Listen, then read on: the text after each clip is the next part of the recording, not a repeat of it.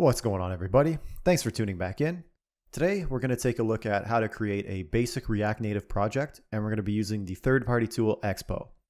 Expo makes it really easy for us to start a React Native project by giving us everything we need and allowing us to focus on one code base and not worrying about the native code for iOS or Android. This is very useful if you want to develop fast. The only trade-off with Expo is that if you wanted to program things specifically for Android or iOS, you can't really do that. You'd have to use the normal React Native. And also, as far as using other libraries, you have to use something that is compatible with Expo. And Expo does have a list online of everything you can use with it, and the libraries are quite extensive, but those oddball libraries you might want to use might not be compatible. So it's just some things to look out for when you're deciding whether to use the React Native CLI or the Expo CLI. As normal, the code for this video will be posted in GitHub below. That being said, if you're having some compatibility issues or you're wondering why something may not be working, always check to see what versions of the code you're using. The versions of the code I'm using are all in the package.json file. And I know those ones work because that's what I made the tutorial with. But if you're having issues, try and make sure that those versions are the same. All right, guys, let's dive into it. There's a couple things we're going to install globally here using your Git Bash or your PowerShell or whatever it is you're using. And I'm going to install globally a few packages here. It's going to be Expo, expo-cli, and Typescript. I'm just going to make sure I have those on my computer because I'm going to need all three of them to do this project. Expo and Expo CLI are the important ones here. The Expo CLI is actually a command line interface that is going to allow us to use a command to create a base project similar to the way we use the Create React app. And using a TypeScript template, Expo already has one built in that we're going to be using. Once that's installed, we're going to initialize our repository here or our project. And we're going to do that by typing in expo init -t. And then the template we're going to be using is called expo-template-blank-typescript. If you just want to copy and paste it, I'll have the command below inside of the video description. You should get a little prompt here to ask you what you want to name the package. You can just call it client or app or source or whatever you want. And then it'll go ahead and create that for you.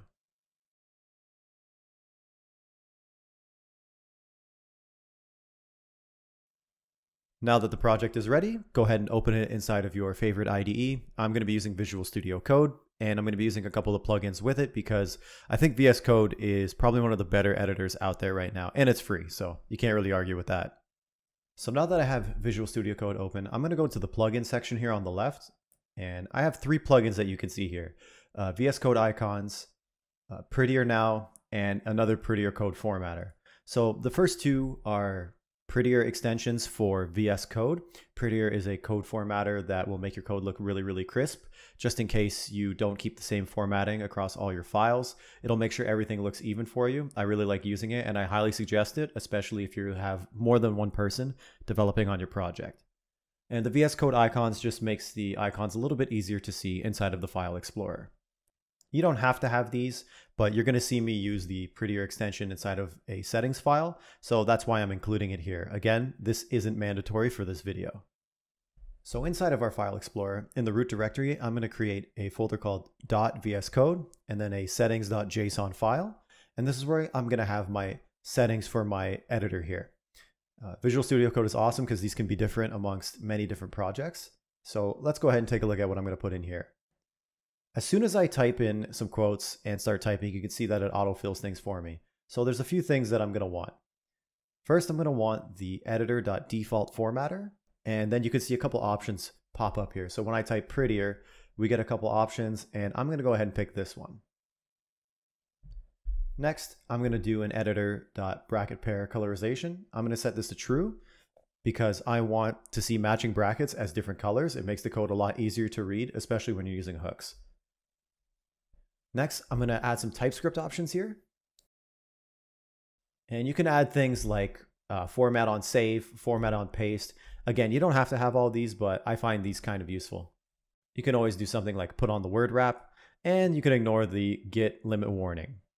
Next, I'm going to create a file called prettierrc, starting with a period, and I'm going to paste in just some settings here that I like to use with all my projects. Again, you don't have to use these Prettier options, but it's just something I like to add. So since we're just creating a basic project here. We're not actually going to make this app do anything. I just want to show you a few methods and a few ways to get your project set up here. I'm just going to create a very basic logging hook to show you how you can use logging to develop your React Native and mobile applications with Expo. And I'm just going to use it with a basic hook and a simple class. This logging class that I use in a lot of other projects, so I'm going to just probably copy and paste it in here for you, but you can read through it to see how it works inside of the GitHub. And if you don't want to use my logging class, you can create the same hook that I'm about to make with just the console.log. It's really, really easy. So go ahead and create the source folder, and then we're going to create two folders inside, library and hooks. Inside of the library, we're going to create a logging.ts file. And here I'm going to copy and paste a very basic logging class with just your info, error, warn, and it just go ahead and prints a timestamp for you. It's basically the console.log with a timestamp. That's all it really is. Next, we're going to go ahead and create a file in the hooks folder called uselogging.ts. And we're going to create a hook here. And first at the top, we're going to go ahead and import useRef from React. And then we're going to import our logging from our library folder.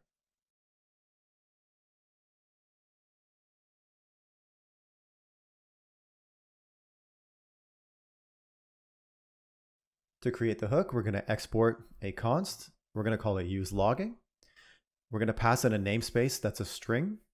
And we're also going to make this namespace optional because it's optional inside of our logging class. And then this is going to return a type of, we're going to put brackets and then the type logging that we've imported. And then this function is going to have inside of it a const, and we're going to have current :logging is equal to useRef, and then a new logging class, and then we're going to pass in the namespace. Current is how you access an object on a reference, so we're just going to call it logging instead, just for simplicity. Then you're going to return the logging inside the brackets, and that's all you have to do to create this hook. So now when we use it inside of a class, you're going to be able to import the useLogging, pass in a namespace, and then use that logging object. It's a very simple hook. Next, we're going to go to our app.tsx folder. I'm just going to change the spaces here to 4 at the bottom and just fix the formatting of this file. Now, if you take a look at this file, this is what's going to be shown when you're inside of your React Native app. So all it's going to do is just return a view that has that text in front of it. And this view is styled by the style object underneath of our function. So let's go ahead and modify this a little bit.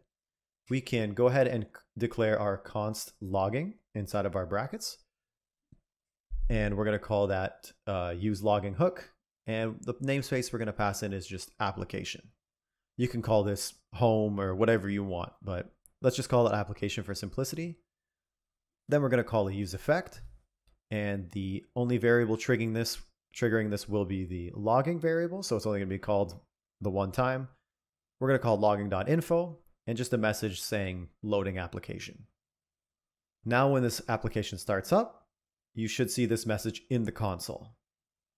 So we're not going to make any other crazy changes here. We're going to go ahead and I'm going to show you how to actually start this project up and start testing your mobile application.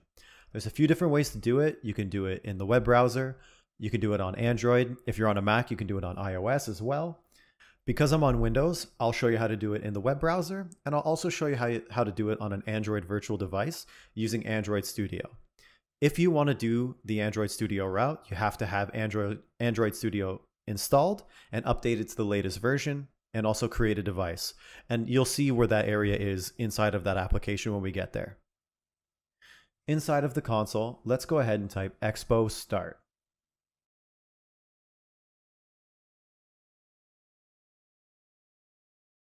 You'll see my browser pop up, and then you'll see that I have a couple options here.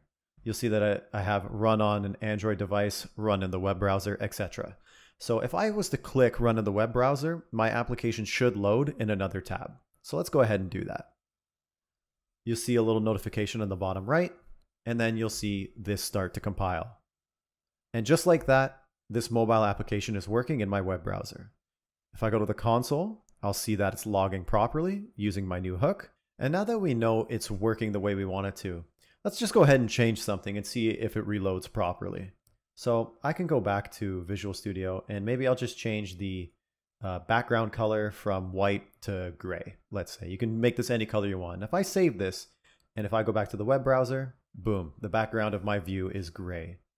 It should be noted that the web browser is loading its full resolution, but you can change this to develop on a smaller size using that button in the bottom right corner over your console. So now that this is working, if I was to go back to my Expo loader, which is that other tab that I got going on, I should be able to start Android if I have Android Studio installed. So let's see what happens when I click it. So I clicked it, let's run on the Android device, and I'm gonna get an error because I don't actually have my Android virtual device running. So now I'm gonna open up Android Studio. And you can see the version I'm using here. So inside Android Studio, I'm gonna click the view more actions. And I'm going to click the AVD manager. You can see I already have a phone loaded on it. If you don't have one, create one. I'm gonna hit the play button. And you'll see my Android device pop up. So let's see what happens now when I click run on an Android device.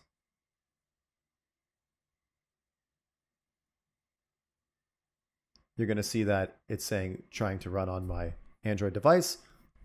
And now I'm going to get some console messages that I wasn't getting before. So this looks like it might work. You will have to give it a little bit of time, but Expo should pop up on the Android. And just like that, the app has loaded onto my Android. You can see that the background is gray, just like it was in the web browser.